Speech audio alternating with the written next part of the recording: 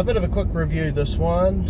I took a few photos of it, and I'll sprinkle these through the video, and a little bit of a video of the plane flying over. Now we have the Opel Grandland SRi hybrid. They call it hybrid, but it's a plug-in hybrid, so it's a PHEV. Opel Grandland SRi PHEV. Interesting name. Now, the Grandland, the blue one I had, the SRi, the petrol, I loved that car. It was fantastic. Didn't have any major issues that I could tell. Drove exceptionally well, especially in sport mode. And then they give me the plug-in hybrid version. Effectively the same car.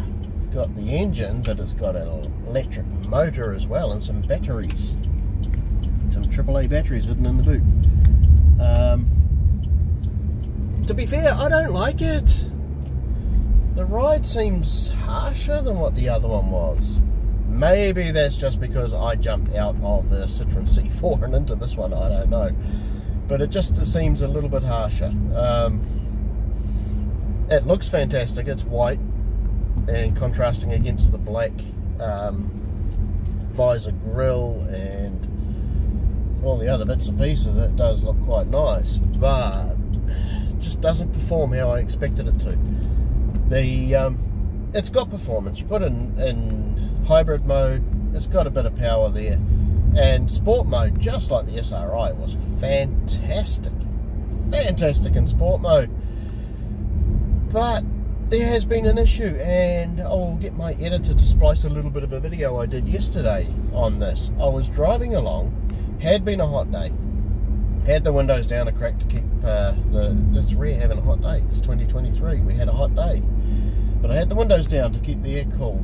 Went home from work, and I'll probably explain that in that video, but you watch what happened.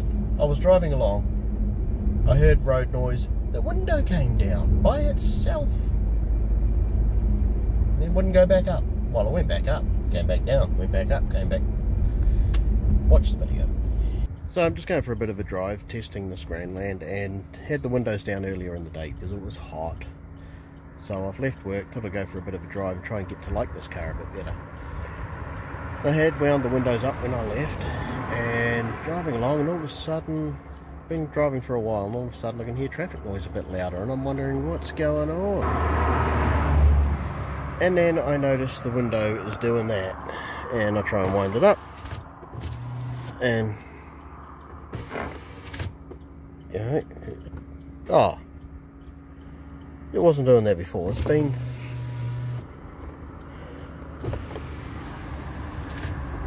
there. I tried winding it up probably a couple dozen times, and it's just doing that. There's nothing that I can tell stopping it.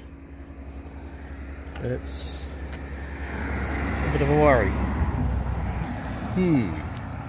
Went for a drive to try and like this car a bit more. Maybe not. And now it has stopped working altogether.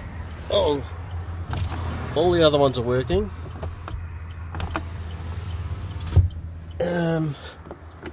This one has stopped altogether. Oh dear. Well, I got it closed. I don't know how. I went to drive off. I thought I'd try the button one more time, and it closed. Okay. And just to add, as the Grandland SRi did, I'm in the Waterview Tunnel right now.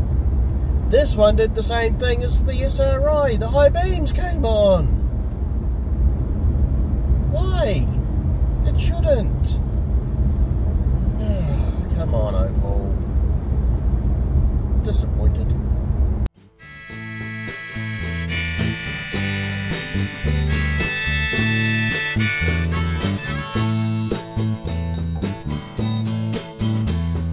Cover no descriptions as a hot cars go. Standing up for I mean? You spend this sort of money on a car like this. I can't remember how much this one is. I don't have the cheat sheet with me. I'll put it on the screen or something, I don't know. You spend that amount of money on a car, you expect it to work and work properly, not do silly things like that. I'm a little bit disappointed in Opel, to be honest.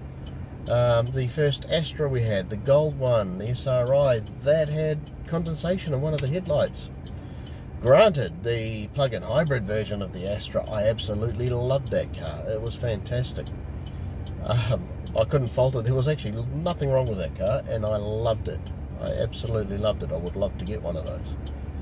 But would I? Because would something go wrong with it? I don't know.